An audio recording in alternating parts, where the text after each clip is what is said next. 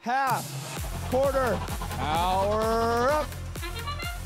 And there we got the match on the start. All the red lights on one side, all the blue lights on the other. It is random every time. We've got these robots moving forward. They're going at it, and I think we might have some more action here once our drivers take control here at the end of the auto run sequence.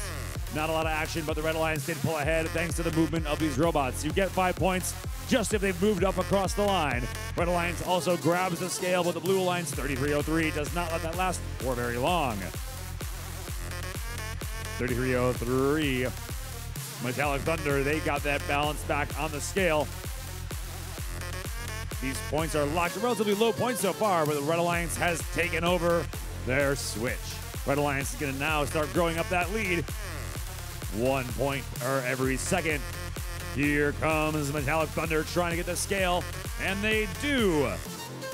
Metallic Thunder now starting to close that gap, but they need to grab and get a hold of their switch. One more from Metallic Thunder up on the switch on the scale, but these teams need to get their switch in order to continue their grow that lead. 1351. Mini Robotics, they drop one on the switch or on that scale, but they also grab a penalty. You cannot push on the scale. 30-point difference right now, a little bit less than that, but looks like Metallic Thunder trying to grab a hold of that switch. They are not able to get one in that switch though. They're still maintaining this 30-point difference. 1351.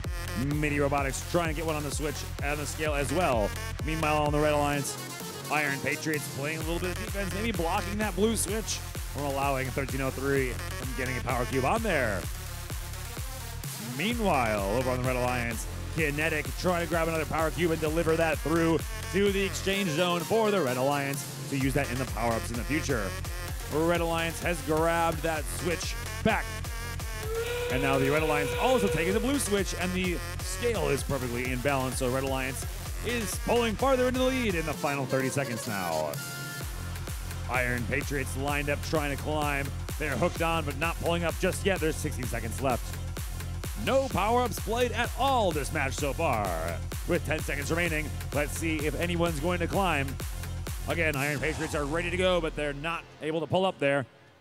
3303 grabs another one, tosses it on the switch for good measure, but it's not enough to make a difference as the Blue Alliance pulls up onto the platform at the end of...